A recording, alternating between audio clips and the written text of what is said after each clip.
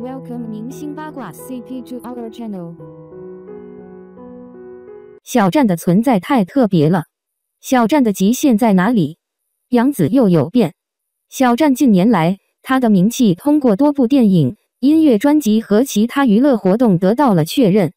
小站不仅因出色的表演技巧而备受喜爱，还因甜美的歌喉和在舞台上的活力而受到高度评价。此外，小站的存在不仅因他的才华，也因他的品格和人品而备受关注。他非常谦虚，总是尊重和关心粉丝，这使他拥有了大量的粉丝和全世界的不断支持。然而，2020年，小站遭遇了一次网络攻击和一些政治原因的反对，但他努力克服了这个困难时期并继续发展自己的职业生涯。小站的努力得到了高度评价。他仍然是中国和全球最受欢迎的艺术家之一，提起内娱不可或缺的艺人之一，小站这个名字无疑是最常被提到的。他的存在极为特殊，原因无需多言。内娱曾经出现过许多顶流，也会有新人崛起，但小站的未来仍是未知数。他可能会一直保持自己的高人气，长久地站在流量巅峰，或者逐渐沉淀，放弃流量身份，赢得真正的死忠粉。无论如何，小站已经成为内娱的一匹黑马。小站已经在顶流位置上站稳了脚跟。这4年来，他经历了不少挑战，但他始终坚定地握住了粉丝的手。有些人曾经认为他只是昙花一现，但是他一直在证明自己。他的存在引起了业内观察者的关注，他们从他的家庭背景到长相优势、进圈操作和性格魅力等方面进行了深入研究。小站的粉丝群体同样令人惊叹，尽管有些人称他们为水产黑，但是他们始终支持着小站，成为了他最坚实的后盾。在内娱这个竞争激烈的行业，小站的成功离不开他自己的努力，以及他拥有的最令人羡慕的粉丝群体。他的未来还有很多可能，我们拭目以待。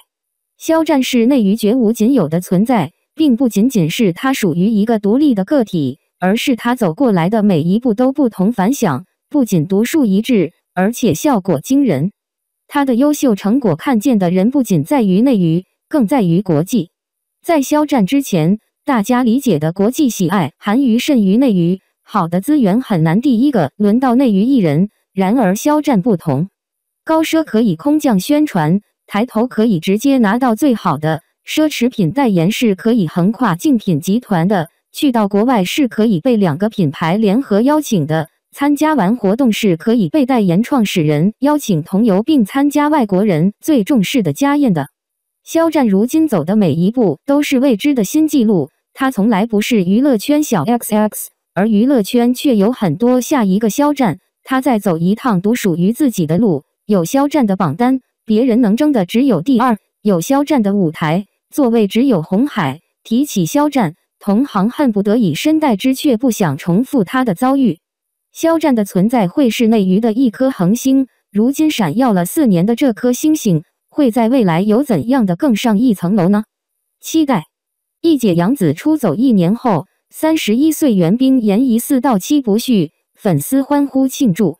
15年的11月对于杨紫而言是新的开始，彼时她与欢瑞签订了新的长期合同，就此双方达成合作。小有名气的小花与爆款频出的影视公司相撞出来的化学反应是浓烈的。在身为艺人期间，杨紫虽内戏接的不多，走红的项目均有外部的参与，但由于她个人知名度的飙升，她的形象显然成为了公司的招牌。在前辈纷纷到期不续约之后，公司阅历较深的她毫无例外地坐上了一姐的位置。时间线拉到21年的11月，与欢瑞携手多年，完成实力蜕变的杨紫最终选择合约到期离开。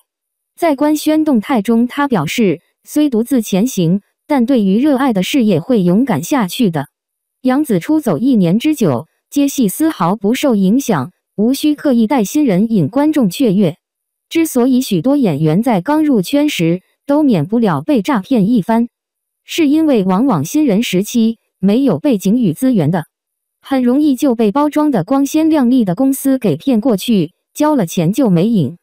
进去了才发现是霸王条款等等现象是屡出不穷的程度。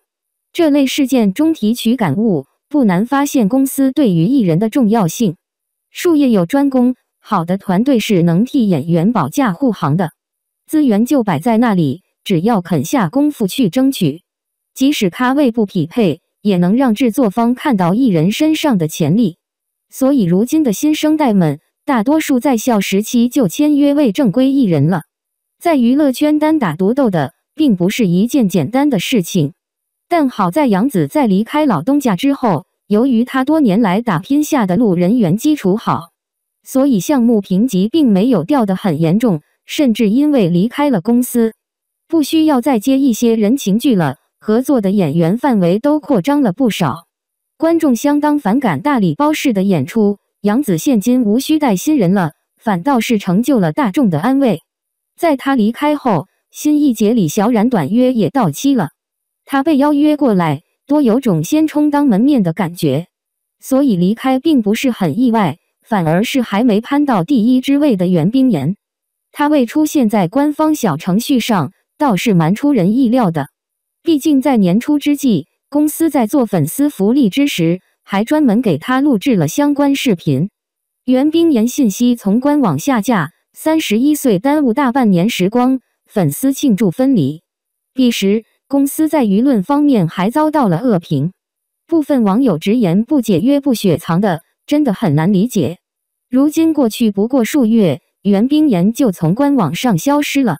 据合约推测来讲，他的情况大概是跟杨紫一样的，到期之后并没有再续约，公司方面自己是抹除了他的痕迹。